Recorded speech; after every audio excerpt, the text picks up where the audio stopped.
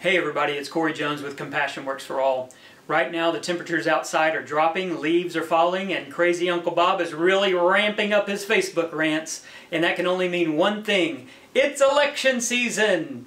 Politics and religion are the two things that we have conditioned ourselves culturally not to discuss in mixed company. But as any mindfulness and meditation practitioner knows, you have to name your reality in order for it to be addressed. So, for the month of October, we're going to talk about mindfulness and politics. When it comes to talking about politics, we don't just want to engage for the sake of engaging, we want to do so productively. And mindfulness gives us a lot of tools to do just that. The one that I want to talk about today is setting your intention. And that might be a practice you're already familiar with. Maybe when you settle into your cushion for a time of meditation, or when you unroll your yoga mat, or you lace up your shoes to go outside for a mindful walk. Maybe you're used to setting your intention from the start, naming what it is that you want to accomplish during that time of focus. And it can be super helpful when we have a word or a phrase or a concept that our minds can return to whenever they wander a bit. It puts us back on a path that we've already carved out for ourselves, and it reminds us of what it is that we're actually trying to do in that moment. And the same can be true for politics. There might be some of you who your intention is to just avoid politics altogether. You don't watch anything on the news, you don't engage on social media, you have no political conversations with friends, you just show up on voting day and cast your ballot. And if so, that's great and more power to you. But it is increasingly more difficult to avoid it as we move through life. And so for those of us who do engage with politics, what is it that you're trying to accomplish?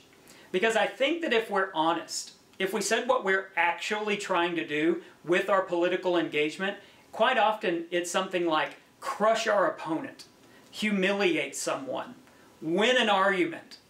And it's not anything productive or anything that causes other people to want to open up and hear our perspective. We sure aren't looking to hear and understand other people's perspective. And so we enter into things mindlessly rather than mindfully. And that has created a quite toxic environment politically. So what is it that you are actually trying to accomplish when it comes to engaging with politics? If you were to set your intention for the conversations, for the things that you take in, for the campaigns that you support, for the candidates that you endorse, if you were to set your intention, what would it be? And that might be a difficult thing to name right away, so maybe a better question to ask would be, who am I trying to become? What sort of person do I want to be? And how am I getting there with the ways that I engage politically? Because maybe that comment that you're about to make on Facebook, or maybe that email you're about to fire back to crazy Uncle Bob, maybe those things aren't actually helping you become who you're trying to be as a human. And so maybe hold off a bit. But regardless, set your intention. Name what it is that you want to accomplish this political season, and let that guide you through this rocky time so that we don't lose our friends and we don't lose our humanity. If you want to know more about us, visit us at compassionworksforall.org.